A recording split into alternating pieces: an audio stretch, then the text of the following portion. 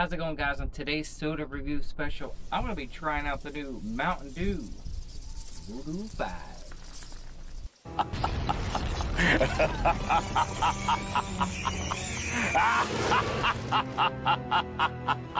So once again this year, Voodew has came back for 2023 with the number 5. So I wonder if they taste any different than the last few releases. In my opinion, I think all the other ones, they all kind of just tasted the same. So I hope this one tastes a little different.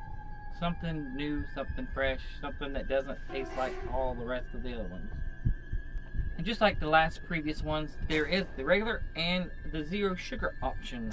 And usually these sodas that are zero sugar and regular, they taste very different. So let's just crack them open and see if we can crack that mystery flavor. Let's try the regular one here. I'm digging this bottle. Pretty cool artwork and lime green top going on here. Still have that citrusy and candy kind of scent going on.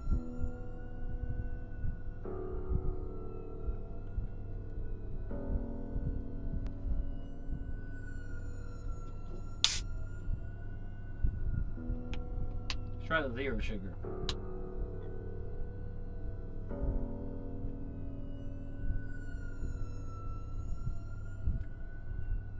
Okay, so these two do taste, in my opinion, very different. This one still has that authentic Mountain Dew flavor. You can taste, you know, on the backside with some kind of cherry, citrus, candy.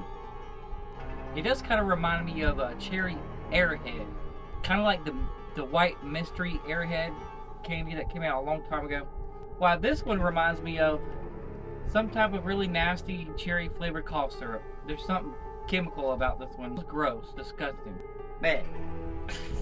I guess in previous years released, I wouldn't say it's very good. The previous ones, I think, were a whole lot better than this. Kind of a disappointment. This one does have a really strange taste to it. To me, it really does have that strong kind of cherry notes. But not a very good cherry. It's just strange. I like the previous ones. So all you hardcore Mountain Dew fans out there, what do you think the Mountain Dew Voodew 5 tastes like? What is your best guesses? Comment down below. And if you don't like this one, what year was your favorite Mountain Dew Voodew?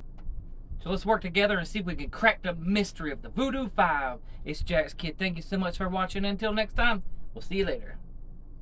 Happy Halloween. Yeah.